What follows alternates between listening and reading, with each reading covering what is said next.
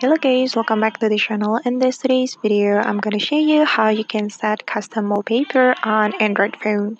So guys, first of all, let's just open our settings application on our Android phone. And then we're going to click on the wallpaper setting, this one. Tap on the wallpaper setting, then you're going to tap on gallery. If you want to set custom photo from your gallery as your wallpaper, tap on the gallery, and then you can select your favorite photo as your wallpaper. And for example, I'm going to select this photo. We can just tap on the folder, then I'm going to select this one. Okay, and after that we can click on done, then wait for a moment. Okay, then there will be some options for you.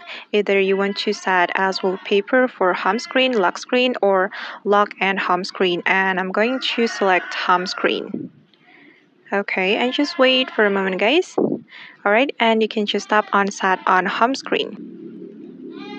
Okay, and now the wallpaper has been applied to our home screen. Then as you can see that my wallpaper has been changed. Alright guys, and that's how we can set custom wallpaper on Android phone. I hope this tutorial will be useful for you.